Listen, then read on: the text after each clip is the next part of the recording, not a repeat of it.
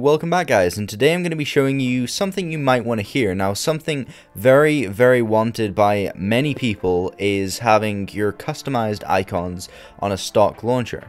Now, this is the app to go, awesome icons, and this allows you to set any app you've got on your phone.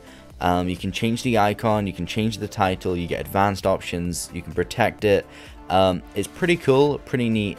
Basically how it does it is, it makes another app with the icon that you chose, and then you basically put that in the place of where the app is with the stock icon.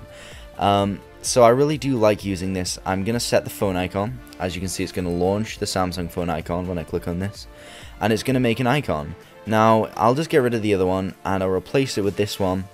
I really love it. It just makes the phone a whole lot more stock. If you really don't like the TouchWiz on Samsung phones, or you don't like Sense on HTC phones, and you just want a more stock experience, this is definitely the way to go. If you want, you can download the Moonshine icon pack. I'll have the link down in the description.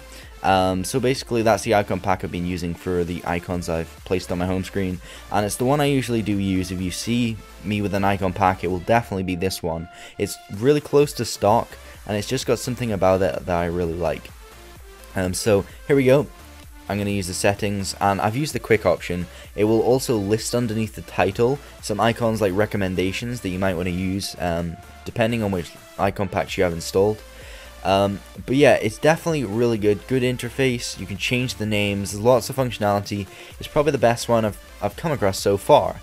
So there was another one before, but it wasn't very good, and now it's stopped working and people are having tons of problems with it. But this one is new, it's in the Play Store, and I really love it. It's very efficient, it works every time, there's no limit, and it's completely free.